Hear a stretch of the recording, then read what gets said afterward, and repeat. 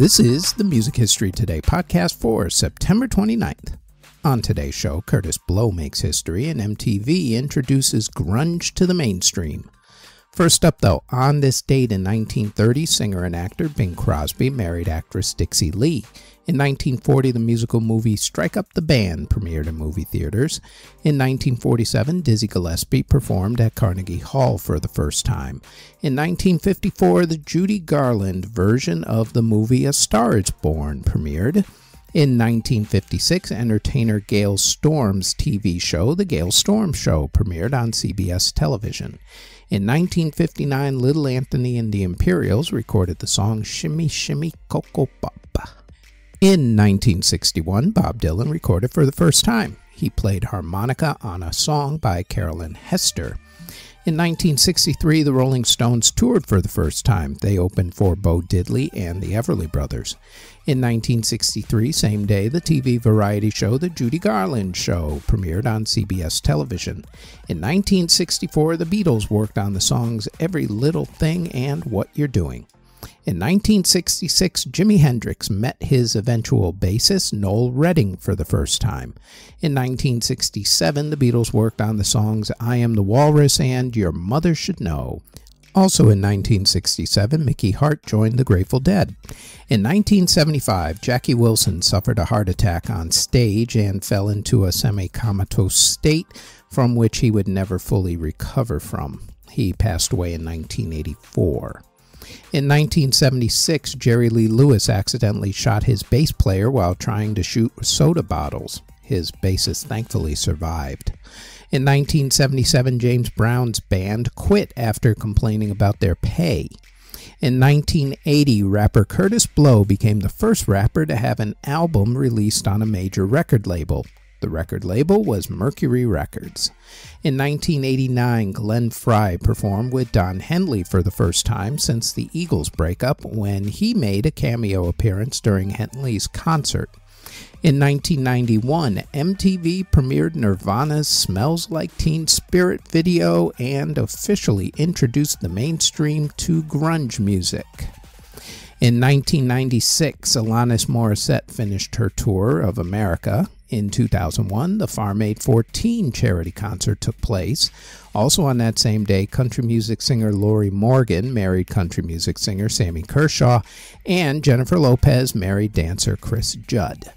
In 2009, Noah and the Whale had their equipment stolen from their trailer during their concert in Manchester, England. In 2012, Patrick Stump of Fall Out Boy married his wife Alyssa Yao. Also on that same day, Jared Followill of Kings of Leon married model Martha Patterson. In 2013, musician Jackson Rathbone married dancer Sheila Hassadi. In 2018, Kanye West posted on what was then known as Twitter that he was changing his name to Ye. People still call him Kanye, don't matter. And in 2021, a judge in Los Angeles officially suspended Britney Spears' father from being her conservator. In classical music, in 1863, Bizet's opera The Pearl Fishers premiered, and in 1915, the Dutch opera performed for the first time. In theater in 1915, the musical Princess Pat opened on Broadway. In 1960, the Broadway show Irma la Douce opened. In 1962, the musical My Fair Lady closed on Broadway. In 1983, A Chorus Line became the longest-running Broadway show at that point with 3,389 performances. The show ended up with 6,137 performances. It is now ranked 7th on the all-time list, with Phantom of the Opera being number 1 at 13,981 at last check. In award ceremonies that were held on September 29th in 1993, Vince Gill was the big winner at the Country Music Association Awards, and in 1994, the Pointer Sisters received their star on the Hollywood Walk of Fame. Albums that were released on September 29th include in 1971 when the Jackson 5 released Going Back to Indiana. In 1972, Manfred Mann's Earth Band released Glorified Magnified. In 1976, Rush released All the World's a Stage. In 1977, Billy Joel released the album The Stranger, which catapulted his career. In 1980, Kool and the Gang released Celebrate, and Stevie Wonder released Hotter Than July. In 1981, Carly Simon released Torch. In 1986, The Fall released Bend Sinister. Iron Maiden released Somewhere in Time. New Order released Brotherhood. Orchestral Maneuvers in the Dark, or OMD if you prefer, released The Pacific Age, and Chicago released Chicago 18. In 1987, the Red Hot Chili Peppers released the Uplift Mofo Party Plan, and the Smiths released Strange Ways, Here We Come. In 1992, Stone Temple Pilots released Core, their debut album. Also on that same day, Alice in Chains released Dirt, 10,000 Maniacs released Our Time in Eden, Aretha Franklin released Queen of Soul, The Atlantic Recordings, and Peter Gabriel released Us. In 1995, Rammstein released Herzlied. In 1997, The Fall released Levitate, Simple Minds released The Promised, and the Rolling Stones released Bridges to Babylon. Also on that same day, Robbie Williams released his solo album, Life Through a Lens, and The Verve released their album, Urban Hymns. That was actually 2 years after they had broken up. The album finally came out for them. In 1998, Elvis Costello and Burt Bacharach released their album, Painted from Memory. In 1998, same day, Joni Mitchell released Taming the Tiger. And AFI released A Fire Inside, with Judas Priest releasing 98 Live Meltdown and Peter Wolf releasing Fool's Parade. In 2009, Alice in Chains released Black Give Way to Blue, Drivin' and Cryin' released The Great American Bubble Factory, and Leonard Skinner released God and Guns. Singles that were released in the UK on September 29th include in 1967 when Jefferson Airplane released their classic White Rabbit, the Rascals released How Can I Be Sure, and Procol Harum released Hamburg. Meanwhile, in America, in 1957, Buddy Holly and the Crickets released Oh Boy. In 1969, country music singer Merle Haggard released his anti-Vietnam War protest song Okie from Muskogee. In 1973, David Essex released Rock On. In 1975, Elton John released Island Girl. In 1981, Kenny Rogers released Lady. In 1983, Billy Joel released Uptown Girl. In 1993, the Stone Temple Pilots released Wicked Garden.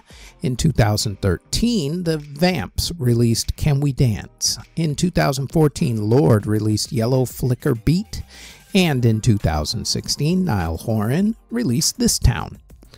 Before we go any further, we'd like to tell you that there is now a Music History In-Depth podcast where we go more in-depth on a few of the events that happen in music history for that particular week. The Music History In-Depth podcast runs every Tuesday on YouTube or wherever you get your podcasts from, as does our Music Halls of Fame podcast, which talks about a member of the Rock and Roll Hall of Fame along with other Music Halls of Fame, museums, and walks of fame. The Music Halls of Fame podcast drops every Thursday and can also be found on YouTube or wherever you get your podcasts. Now, back to this podcast. Artists who were born on September 29th include singer and pianist Rock and Roll Hall of Famer Mr. Jerry Lee Lewis, also singer Halsey, Les Claypool of Primus, Brad Smith of Blind Melon, violinist Jean-Luc Ponty, TV show theme composer Mike Post. Let us give Mike Post some love here because a lot of people don't remember how popular he was as a TV show composer. He did a lot of the theme songs for shows like Law & Order Special Victims Unit, The A-Team, The White Shadow, Hill Street Blues, Magnum P.I., Quantum Leap. He was also the producer of the Van Halen's album Van Halen 3. Those were just a few of the songs he actually did. NYPD Blue, Renegade, The Rockford Files, LA Law. Man was a monster back in the day. So show some love because he is, as of right now at least, still alive. He is 79 years old. So Find him out, show him some love, and wish him a happy birthday. Anyway, moving on. Nick Taylor of Blood Rock also celebrates a birthday, as does Ian Wallace of King Crimson, singer Deez Sings, producer and singer Devontae Swing of the group Jodeci, Mark Farner of Grand Funk Railroad, Mike Panera of Iron Butterfly, Tommy Tate of the Imperial Show Band, folk music singer Ann Briggs, Tommy Boyce of Boyce and Hart, the singing cowboy Gene Autry, Franny Beecher of Bill Haley and His Comets, Billy Strange of the Wrecking Crew, singer Mari Wilson, drummer Bill Rieflin, Brett Anderson of the group Suede, singer Nicola DeBari, also Manuel Fernandez of Los Bravos, Mark Farner of Grand Funk Railroad, John French of Captain Beefheart, and also the Magic Band, Theo Jurgensman, who was a band leader and clarinetist. Also, Alvin Crow of the Red Dirt Rangers and also the Sir Douglas Quartet. Trumpet player Roy Campbell Jr., Susie Roach, singer with the band The Roaches. Singer Mari Wilson, multi-instrumentalist Mick Harvey, who was also a member of the group The Birthday Party. John Payne of Asia, pianist Dave Kakowski, keyboardist Ian Baker of the group Jesus Jones, guitarist Tony Foster of the group Olive, guitarist Alex Skolnick of the group Testament, and twins Luke and Matt Goss of the boy band Bros. Artists who unfortunately passed away on September 29th include composer Luther Emerson, who passed away in 1915 at the age of 95. Composer Rudy Stephan passed away while fighting in World War I in 1915 at the age of 28. Pianist Billy Pierce passed away in 1974 at the age of 67. Musician Zapata Jaw passed away in 1991, although his age is unknown. Singer and actor Paul Jabara passed away from AIDS in 1992 at the age of 44.